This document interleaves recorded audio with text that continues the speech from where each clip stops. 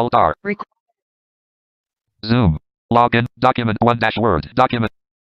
Hi, it's Dr. Robinson, and today I'm going to go over how you connect your Mantis Braille display to your computer. The first thing you need to do is go ahead and go into your JAWS settings. I'm going to go ahead and quickly open that. Windows 4, taskbar, JAWS context menu, option submenu to move through items, basics, D. And down to Braille. Voices, Braille, enter, context menu, leaving menu bar, Braille basic settings dialog. Okay, and this is our familiar dialog box. I'm connected with USB today. If you have not set up your APH Mantis Q40, you're going to go ahead and either Alt-B or Tab to add Braille display. You're going to find the APH Mantis 40 in your list. Just hit your space bar and check it.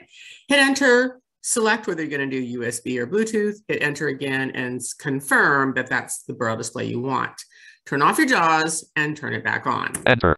Okay, and now we're back, and let's go ahead and show Document you 1-Word to edit. How to get into your Braille terminal. So I have editor on my Braille display right now, and I could down arrow to terminal, and terminal immediately pops up, or I can just hit T, and of course it beeped at me because I'm already in my terminal.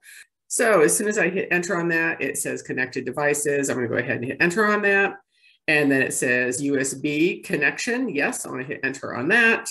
And of course, it immediately pops up and is connected.